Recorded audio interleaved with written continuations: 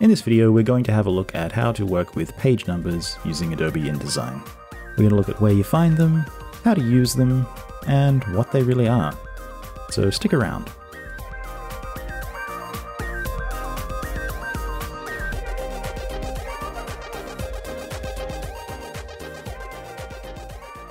Today we're looking at page numbers.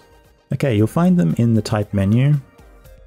You go down here to Insert Special Character, and then down to Markers. Here's where you'll find your current page number marker, which is the one that you typically want if you're trying to put a number on a page. Current page number. As you can see, at the moment it's grayed out. I can't actually just click that and have it insert page numbers into my document. So why is this? It's because it's a special character. Yeah, any of these character options that you pick from here, they'll basically just go into your normal text flow. So it is possible that you could have a full block of a paragraph of text, for example. You could actually put the current page number in the middle of that if you wanted to. To create a page number, you just put in an empty text box. So actually, let's make this a bit easier to see. Here's our text box. We put the cursor in it.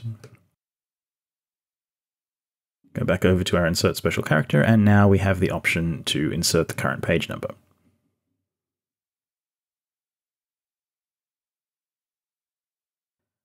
The beauty and the curse of this is that it is literally just a regular text frame in InDesign, so anything, any effect that you want to run, any formatting that you want for your text, you can have in your page numbers. So this is good because it means that you can use normal paragraph and character styles to format it. You can make it match the rest of your document.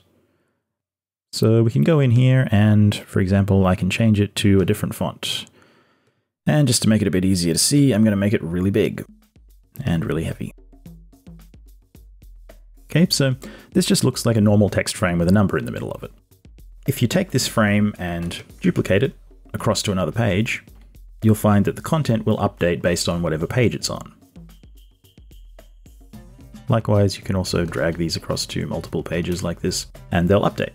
So that's about as complicated as it gets. If you just need to put a number on a page, then the current page number marker is the one that you need.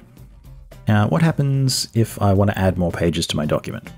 I can, for example, go here, click on a random page, add a bunch of extra pages in, and what you'll see is that the pages that were pushed to the end are now numbered appropriately. Okay, what happens when you add your new pages though, as you can see, you don't actually get any numbers on them. So how do we address this? It's pretty straightforward. Let's just grab our page number from here. I'm just going to copy that, and I'm just going to paste it onto my master page. Now, when you put it on the master page, that doesn't actually have a page number, so you just get a placeholder character, but that's fine. So I can duplicate that over there. And now if I go back to my document, you'll see that I've got additional numbers there. So I'll get rid of my original frames that I already had. And as you can see now, because I've placed that marker onto my master page, wherever that master page is used, it's going to show the current page number. So it's as simple as that, really. If you want to do styling for it, it's pretty easy to do. You just go back in your master page. Let's say, for example, I want to just have my page number down in the bottom corner of my document. You just move the frame down there, you just make it whatever size, whatever style you want it to be. In the case of this, I'll just put it back down on the baseline. Don't need to redo the same work again. Just move it over here, just right align that. Now when I go back to my regular page, I'll have my page number in the bottom corner. I can apply whatever styling I want to have on this, and I can update it throughout my document. Okay, so because our page numbers are just text, you can style them, you can format them using any of the standard tools in the program that you would use for modifying text. What's useful about this is that you could, for example, pick a color for your page numbers that you want to have unique to them. All of InDesign swatches are global, so I can just pick a color. I can even name it.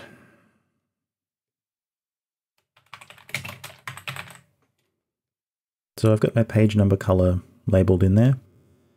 And because it's on my master page, it'll show up throughout the document as such. So if I want to change that color, I don't have to go and change every single instance of this. All I need to do is just go and change the color itself.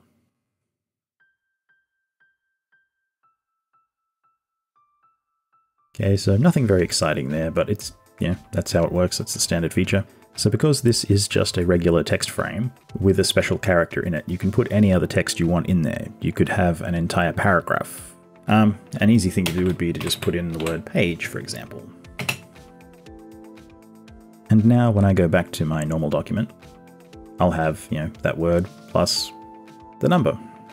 So yeah, it's basic, it's boring, it's conventional, but it's a commonplace thing that you need to use all the time. If you understand that the page number character is just a placeholder that works the same as any other text in the program, and realize that you can format it using all the standard text controls in InDesign, then you'll be able to have a bit of fun with it.